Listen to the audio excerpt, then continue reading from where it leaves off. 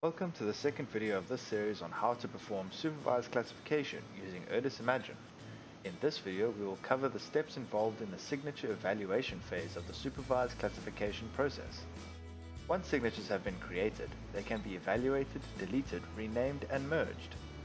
In ERDAS IMAGINE, the analyst can evaluate signatures using any of the following methods: alarm, statistics and histograms, ellipse, contingency matrix, divergence or separability. We will use the contingency matrix method for this demonstration. This method is used to evaluate signatures that have been created from areas of interest, or AOIs, in the image known as parametric signatures. The contingency matrix method classifies only the pixels in the image AOI training samples based on the signatures. It is usually expected that the pixels of an AOI would be classified to the class that they train. However, the pixels of the AOI training samples only measure the statistics of the signature. They are rarely so homogeneous that every pixel becomes assigned to the expected class. Let's begin.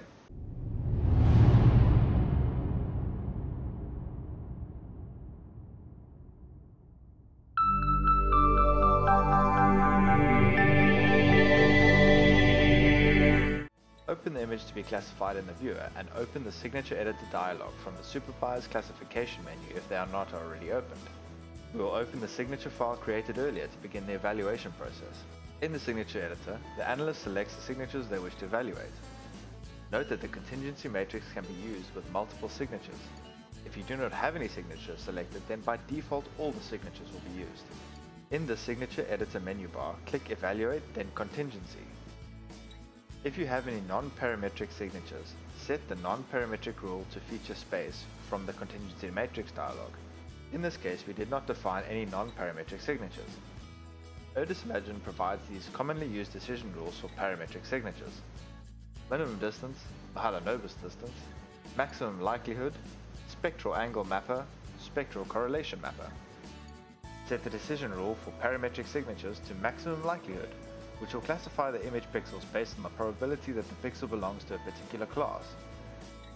Check the Use Probabilities checkbox to use the probabilities assigned to the signature. This option is only available with the maximum likelihood parametric rule. Click on the Pixel Percentages checkbox to report in the matrix the percentage of pixels that were assigned to each class. Click OK in the Contingency Matrix dialog to start the process. After a few moments, the error matrix report opens in the text editor. The output of Contingency Matrix is an error matrix of pixel counts or pixel percentages where you can see how many pixels in each AOI training sample were assigned to each class. In theory, each AOI training sample would be composed primarily of pixels that belong to its corresponding signature class. Review the error matrix report. Notice that the natural woodland signature returns 99.61% of the pixels in its AOI, with the other 0.27% being classified as either shrublands or agricultural land. Notice also that the agricultural signature retains 97.90% of its pixels, with the other 1.94% being classified as grassland. After reviewing the matrix, the analyst can save it for use in other external reports accompanying the classification project. Close the report. Deselect the signatures that were selected by right-clicking in Class column and clicking Select None. Experiment with the other decision rules and see if you can come to the same conclusion. ERDAS IMAGINE also allows the analyst to analyze the statistics for the layers to make their own evaluations and comparisons. Note that the statistics can be generated for one signature at a time. In Signature Editor, click on the Set Active field of one of the signatures of interest. From the Signature Editor menu bar, select View, then Statistics, or click the summation icon. The univariate cell array reports on the minimum, maximum, mean, and standard deviation of the active class in each layer. The covariance cell array report shows the n by n covariance matrix, containing all the variances and covariances within n bands of data.